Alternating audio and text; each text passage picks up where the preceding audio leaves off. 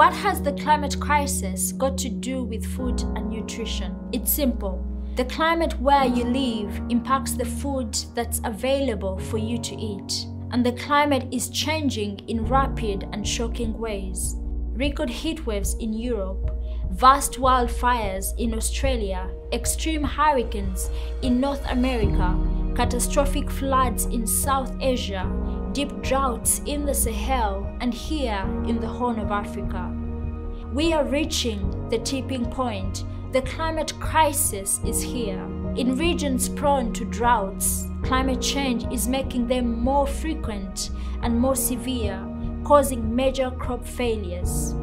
In low-income regions, crop failures are pushing people into poverty and forcing them to flee their homes and seek refuge somewhere else, often where there may not be a lot of resources to begin with. So what can we do? 1.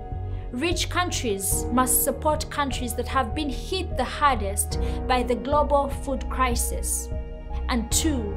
Countries must urgently reduce emissions. This is the only long-term solution to avoid the very worst of the climate crisis. And 3. Build resilience.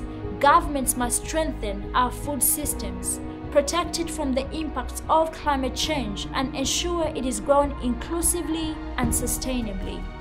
It is time for world leaders to act now to protect our planet and make sure every child everywhere has access to nutritious food.